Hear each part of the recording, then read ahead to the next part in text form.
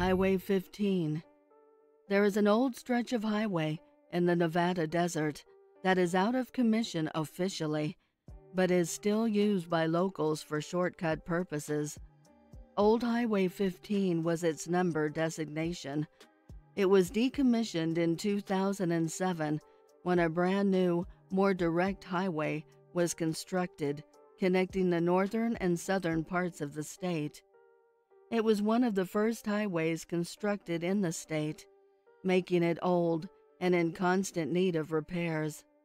Also, with a stretch of highway that old, it of course has seen its fair share of carnage and gore, fatalities, accidental and non, murders. It's all happened on Highway 15.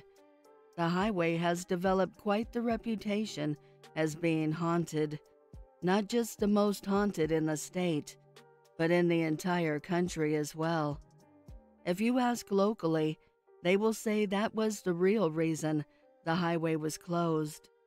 The highway, being as old as it is, has many ghosts that people have come across and have claimed to have seen. The ghosts, spanning many different decades from many walks of life, can usually be seen when the sun sets over the desert horizon. There's the woman in white. Funny enough, there always seems to be a lady in white. Many different roads and many different cities and towns have one. The lady in white on Highway 15, however, is said to have met a horrific demise. One night, in 1963, her car blew a flat tire. She pulled over right away and began to repair it herself. The tire jack must not have been put in properly. It was pitch black out after all. Or maybe the device was faulty. Whatever the case, the tire jack snapped loose and the car smashed back down to the ground, startling her. She fell backwards onto the highway, and as she tried to get up, a speeding car ran over her skull, killing her instantly. Her name was Julie.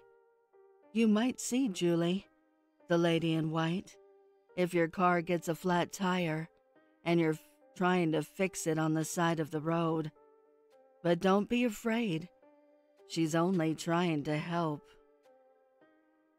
Another ghost you might see wandering down the old desert highway is the spirit of little Brody Riley.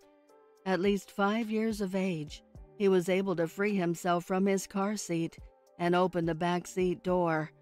He fell out of the moving vehicle, and before his parents could act, he was ran over by oncoming traffic, the details too gruesome to repeat. He is said to show up when improper safety procedures are taking place on the road, so whatever you do, keep it safe out there.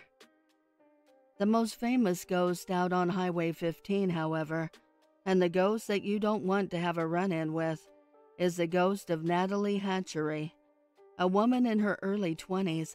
She was hitchhiking down the dark desert highway one night in 1973 when she was picked up by who people think to have been the Desert Strangler, a serial killer who claimed multiple victims on Old Highway 15 during the time.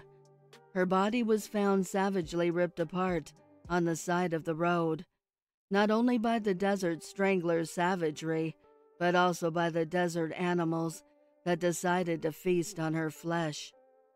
She was left strewn on the side of the road and discarded disrespectfully. It is said that is why she haunts the old highway. It is said she's a protector of young women who break down on the highway, but if you're a man traveling alone, beware, for she does not take kindly to male travelers driving down her highway. It is said men driving past the spot where she was horrifically killed will experience tire blowouts, engine failure, objects hitting their windows, etc. While stranded on the side of the highway, there are accounts of the men being scratched, sudden fainting, chest pains, and extreme sharp pains that emanate through the entire body. I can attest first-handedly, for I felt the spectral attack personally as I drove down the highway, alone one dark, stormy desert night. So, gentlemen, beware of Natalie if you travel alone. And as for everyone else, you best think twice before taking that shortcut. Or do you think you have what it takes to travel down Highway 15 alone? I helped a hitchhiker. I'll start off by saying I'm not a fan of hitchhikers. Never have been, never will be, and have never given a hitchhiker a lift. Except just this once. I was driving cross-country, heading back home after a conference in Edinburgh, and I thought I'd leave at 5 p.m. and get home in time for bed. Fate, however, had different plans. On my last day there, the 13th of October, my car started acting up. I took it to some nearby mechanic, and he said he'd fix it up, but it'd take a few hours. That meant that by the time I got on the motorway, it was already 11 p.m. I'd get home just in time to pass out, I guess. The first couple of hours were pretty normal, as is, there were other cars on the motorway, and when I looked through their windows, I could see people inside, just like me, probably heading home after a long day at work. But as the night grew darker, colder, I began to see less of other cars, and everything else for that matter. The streetlights seemed to be getting dimmer and would flicker now and then. Mind you, I hadn't traveled this route before, so I had no idea if I was going the right way. The GPS seemed to think so, but it has a history of leading me into dead ends, so I took it with a grain of salt. At one point, there were no streetlights at all, and mine was the only car on the road. I couldn't see beyond my headlights, but I kept driving, watching the tiny reflective studs on the road move towards me. It was calming, that sea of darkness, driving along that lonely road, humming something to myself. And that's when the woman stepped out in front of the car, thumbs stuck up. "Shit," I whispered, swerving to the right to avoid her. My car just managed to stay on the road and came to a grinding halt. She immediately came up to my window. I rolled it down, more than happy to give her a piece of my mind. "What the hell do you think you're doing? You could have been hit, asshole." "I'm so sorry," she said, and I noticed her eyes seemed red, as if she'd been crying. "I just don't know where I am, and I need to get home." "Holy shit, woman," I said, just for the sake of saying something. "Please, if you could just, please give me a lift. That'd be..." "How the fuck did you get out here anyway?" "I'm just walking home. The time got away from me. I didn't realize it was so late. I must have made a wrong turn somewhere, because I wasn't really listening to her. I'd already decided I would help her out. I could not, in good conscience, leave her out here in the dead of night. Jesus, she must have been no more than 25. Could have been my daughter. "Where are you heading? Address?" She gave it to me, and I typed it into the GPS. Only 20 minutes away, and practically in the same direction I was going. That settled it. "All right," I said, unlocking the doors. "Get in the front." "Thank you so much," she said, and her smile was bright enough to assure me I'd done the right thing. I started down the road again, which was still deserted. We'd had that whole conversation and not a car had passed by. "You don't do this hitchhiking thing often, do you?" "Once or twice a month." I shook my head. "It's not safe, especially for a young girl like you." My eyes alternated between the road and her innocent round face. "Get yourself a car, Or hell, just get an Uber. None around this area, but cars come through all the time. Hitchhiking is just easier, she said, shrugging her shoulders. Thanks for the advice, though. No good if you don't take it. She laughed. You tried, old man. Who you call an old man? I said, smiling. She reminded me of myself when I was younger. Carefree. And well, no idea what the hell she was doing. Here is fine, she said a while later. I live down there. She pointed to the right, where the distant lights of a large house could just be seen behind the rows of trees. Sweet place. I'll see you around then. Thanks, mister. I'll let you know if I get a car. I laughed. Please do. As she began to walk into the woods, I couldn't help but watch her, wondering why such a young girl lived in the middle of nowhere. She should be out in the city with friends, partying the night away, I thought. She hadn't taken 3 steps when she turned and looked at me. I turned and started fiddling with the gear stick, not wanting to seem like a creep. Hey, if you've got a long drive ahead of you, you could come inside and I'll give you a coffee, she asked, hands in her pockets to fight the cold, thumbs sticking out. I didn't want to accept the offer, but I'd be kidding myself if I said my eyelids weren't drooping. I left the car on the road, thinking no one would care anyway. Hadn't seen anyone the whole time we'd been driving down here. We reached the house some 5 minutes after entering the woods. It was even larger than I thought, but I didn't spend long admiring it. I was going to get that coffee and get out of there. I was already running late. I didn't want to sleep through all of Saturday. I took a seat in the kitchen and watched her fiddling with the coffee machine. She seemed hurried and suddenly anxious, continuously glancing at the small clock on the wall. Underneath, there was a piece of paper torn from a notebook that read, "What time is it?" "It's dinner time," in a childlike cursive font. This was illustrated with a drawing of a girl holding a knife and fork above a whole roasted chicken. Sugar? No, thanks. She set my cup down on the table. I took a sip and gestured at the note on the wall. What's the story behind that? I asked, raising my cup to my lips again. That's, She was still standing at the counter, back towards me. That's something my little sister wrote a long time ago. Her voice was unsteady and strained. I wanted to say, "What happened?" but thought that would just make the situation more uncomfortable. She was very good at drawing. Does she still draw? I don't know. What? I said, slowly getting to my feet. She still wasn't looking me in the eye, and I was getting uncomfortable. What do you mean you don't? Oh, I can't do this, she said, more to herself than to me. I noticed she was crying. Oh, God, I can't do this. I approached her. Are you okay?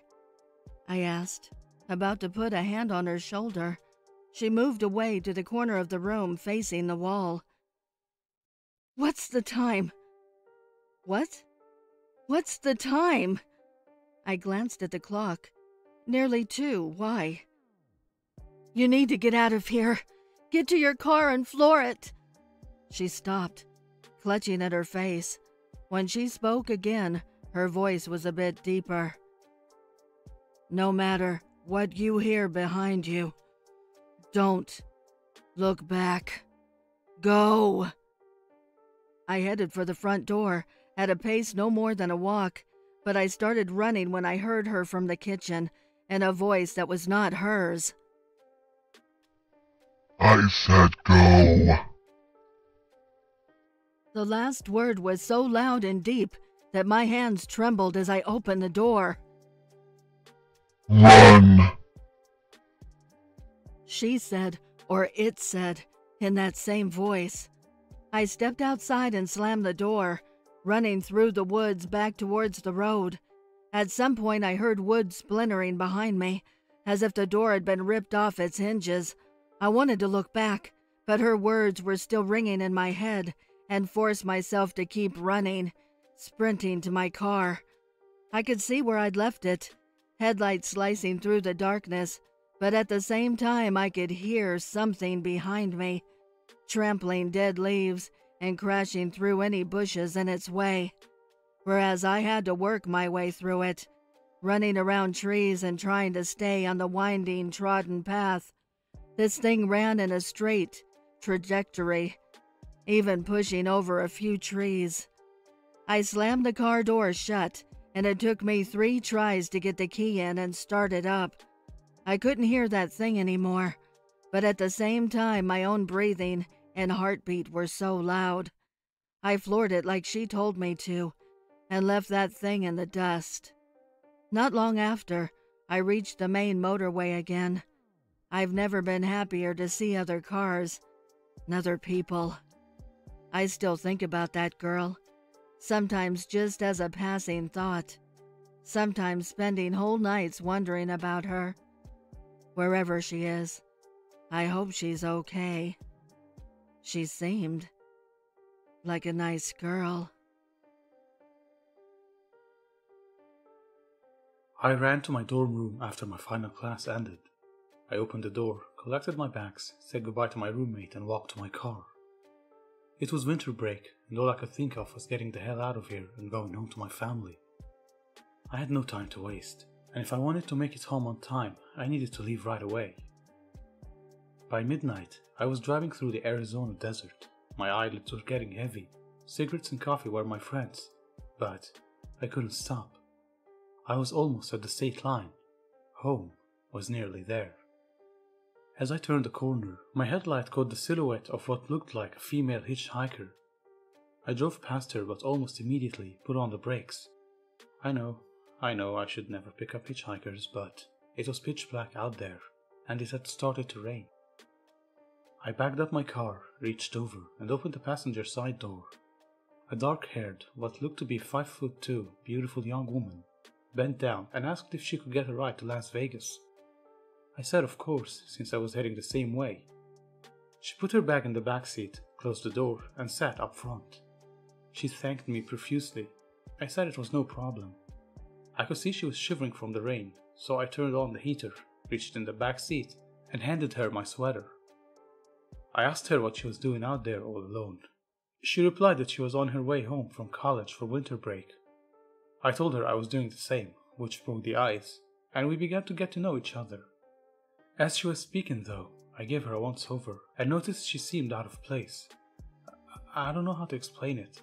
Her clothes, her mannerism, hell, even how she spoke, seemed like it was from a different era. I didn't think too hard on it though. She seemed like a sweet girl, and I was enjoying her company.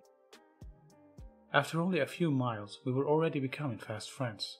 It's strange, but there was something about this girl. We even talked about hanging out during our time off, before heading back to school. I even told her I would drive her back to her school on my way back to mine, when our winter break was over. After about an hour, I noticed I was getting low on gas. Thankfully, we were now at the state line, and there was a gas station right before we crossed over into Nevada. I got out and went to pay for the gas, and asked her if she would start pumping. As I got to the door, I turned back and saw her put the hose in the gas tank. I turned around, opened the door and told the cashier, 20 on 5, please. My friend is already pumping it. The cashier looked at me with a smirk on his face and said there is no gas being pumped on 5, looking at me like I was nuts. I handed him the 20 and said, what are you talking about? Turned and pointed towards the car and said, my friend, she's right there. Nobody was there. I ran out of the station towards the car, but there was no sign of her. She was gone, even her bag. A voice behind me said, you met Mary, mister. I turned around. It was the cashier. I asked him what he was talking about. He proceeded to ask me if I had just picked her up hitchhiking. I said yes. Then he asked if she wore clothes that seemed from a different era, and spoke like she was from a different era as well. I said yes, that's exactly her, but how did you know that? "That's Mary," he said. "Everyone knows her around here. She has haunted this stretch of highway for decades now, and always this same time of the year." Mary was killed in 1955.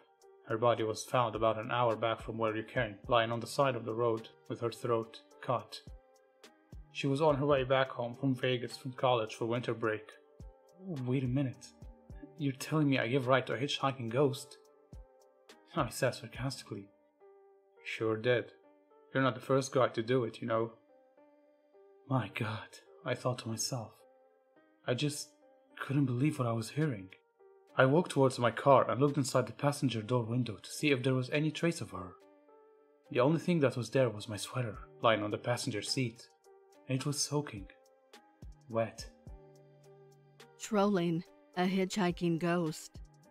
We grew up in a town 5 minutes north of Philadelphia, but often found ourselves in more rural areas on weekends, especially in the fall, which is wonderful in Pennsylvania.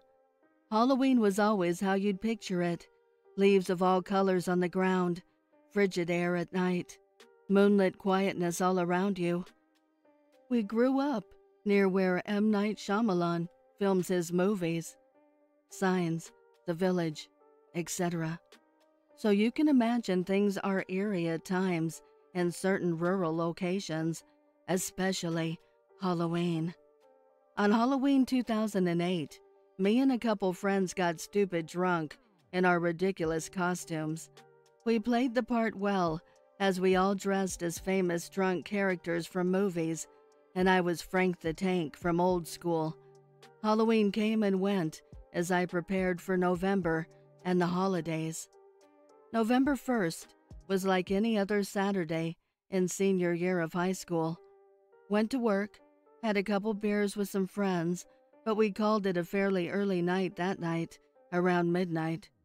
As the brisk November air and the bright moon filled the sky, it was a particularly picturesque fall night in Pennsylvania.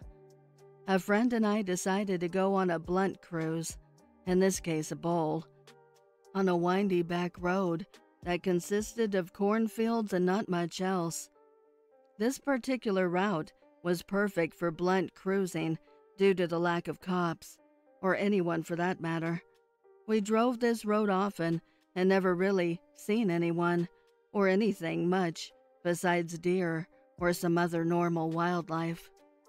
As we drove the winding roads, hitting the bowl, and cracking up about dumb shit, we came down this particular stretch of road with cornfields and a church that had a cemetery. Pretty much the only thing for at least a couple of miles or so. All of a sudden, maybe a quarter mile before the cemetery, we saw a man walking along the side of the road. Mind you, it's 1:45 a.m. Far from anything, especially a bar, along a dark and desolate road. This man didn't look drunk, as he wasn't stumbling or anything. As high as we were, and as immature as we were at the time, I had the bright idea to tell my friend to stop and see if he wanted a ride, then drive off before he got in the bed of our pickup truck. We pull up to the man, who was maybe mid-30s, early 40s. His skin was as pale as the moon, and he looked absolutely lifeless in his eyes. Didn't seem under the influence whatsoever, but he showed us absolutely no emotion or surprise as we pulled up. I rolled down my window and said, "Hey, sir." "Hey, sir." He just stared at me with his blank look and said nothing. I said, "Do you want a ride?"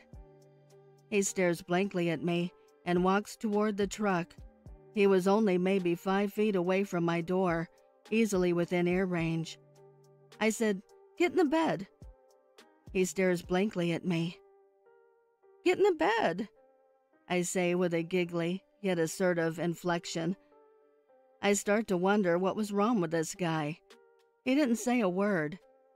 Didn't look under the influence of absolutely anything whatsoever. He's walking in the middle of nowhere at almost 2 a.m. Kids show up telling him to get in the bed of their truck, facing the opposing direction of the way he was walking, and he didn't even care to say where he needed to go. He began to walk slowly toward the bed of the truck, and as he was 2 seconds away from putting his hands on the truck to climb in, I yell, "Go! Go! Go!" We peel off, leaving him there, standing in the middle of the road, staring blankly as we drive off.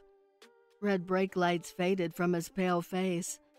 Of course, we are cracking up over our immature prank cruising away down the road. Mid-gasp for air, I say, "Turn around! Turn around!" Still laughing. My friend says, "Why?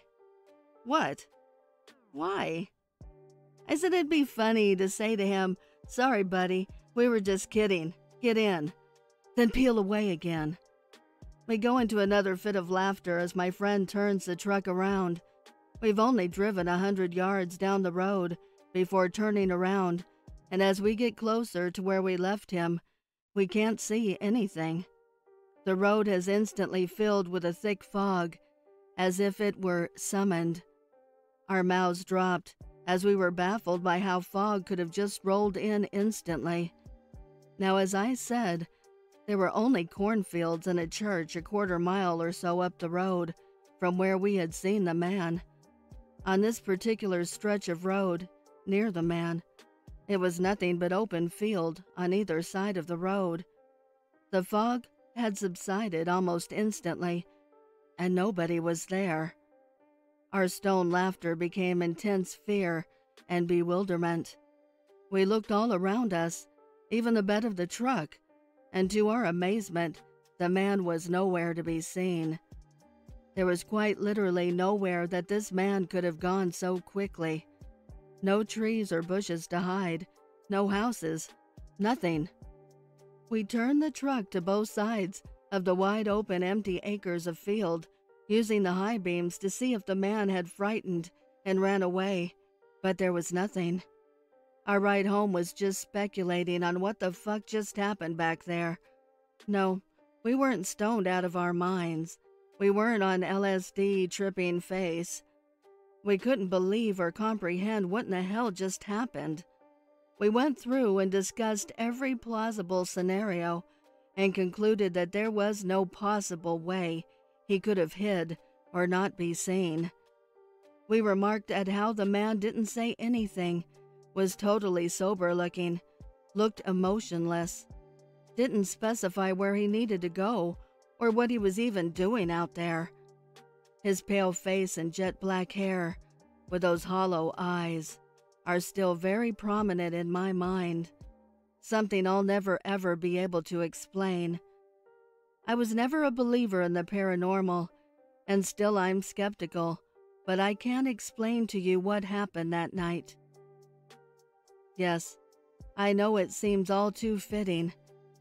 Night after Halloween, late at night near a cemetery, 2 stoners driving the creepy road in rural Pennsylvania. But I promise you that this all went down, and I'll never be able to explain it.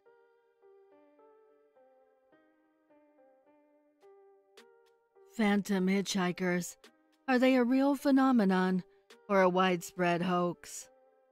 The vanishing or phantom hitchhiker is an urban legend in which people traveling by vehicle meet with or are accompanied by a hitchhiker who subsequently vanishes without explanation, often from a moving vehicle.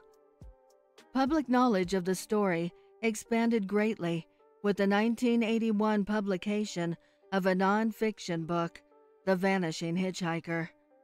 In this book, the author suggests that the story can be traced as far back as the 1870s and has recognizable parallels in Korea, Russia, among Chinese Americans, Mormons, and Ozark mountaineers.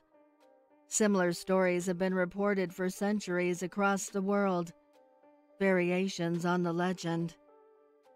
A common variation of the above involves a vanishing hitchhiker departing as would a normal passenger, having left some item in the vehicle or having borrowed a garment for protection against the cold. The vanishing hitchhiker may also leave some form of information that encourages the motorist to make subsequent contact. In such accounts of the legend, the garment borrowed is often found draped over a gravestone in a local cemetery.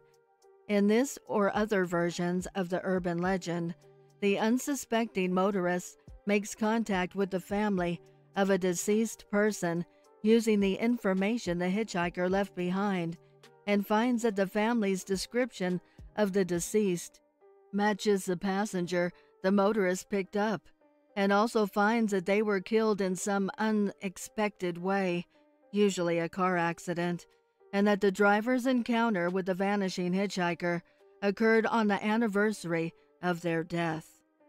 Other variations reverse the scenario, and that the hitchhiker meets a driver. The hitchhiker later learns that the driver is actually an apparition of a person who died earlier. Studies.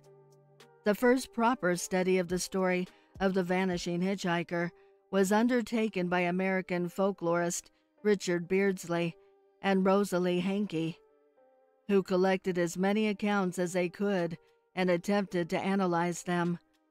The Beardsley-Hankey survey elicited 79 written accounts of encounters with vanishing hitchhikers, drawn from across the United States. This study found that most accounts featured someone deceased giving their address to the person who offered them a lift. The second most common was in which an elderly individual would give a warning of impending disaster before vanishing. Rarer, but still recorded more than once, were occurrences of young women borrowing coats or scarves from their driver before getting out of the vehicle.